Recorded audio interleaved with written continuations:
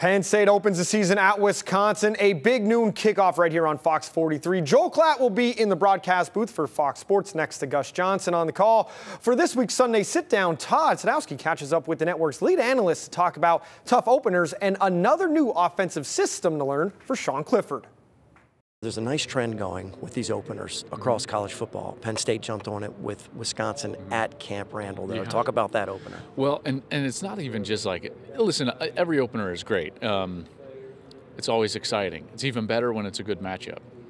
And now you couple that with the fact that we're going to see fans back for the first time in, 19 months, 20 months.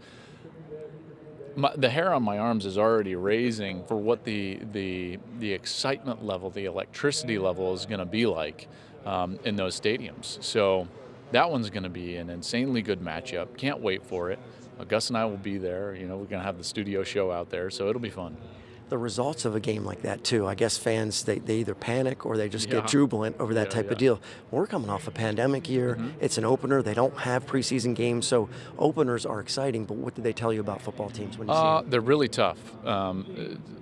Openers can tell you a lot. They can tell you next to nothing. And they're so difficult to predict because we don't see them. There's so many young players in the cyclical nature of college football. There's so many young players that are going to be on the field for the first time. You don't know how they're going to react.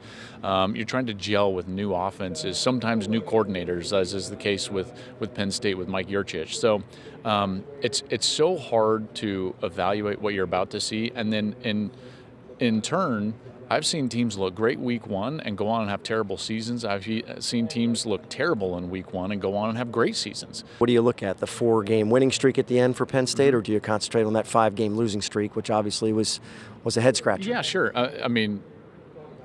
I try not to take or put too much stock in last year for anybody, to be honest with you.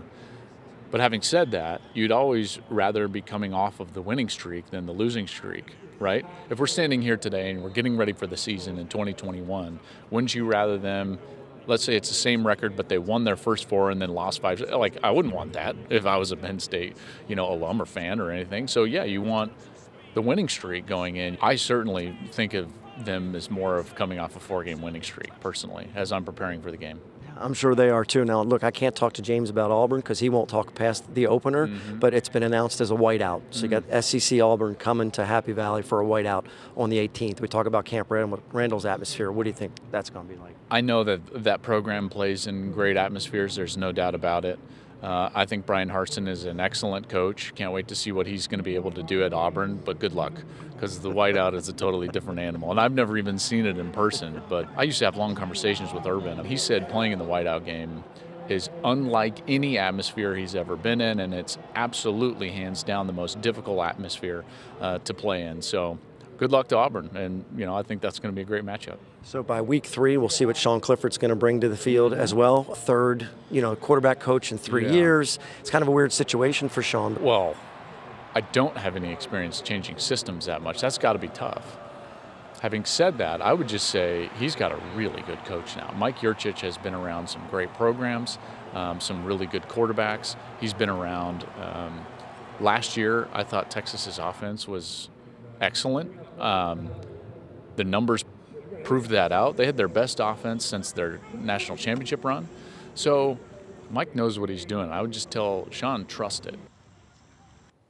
That is a great interview right there from the boss, Todd Sadowski. Don't forget, you can see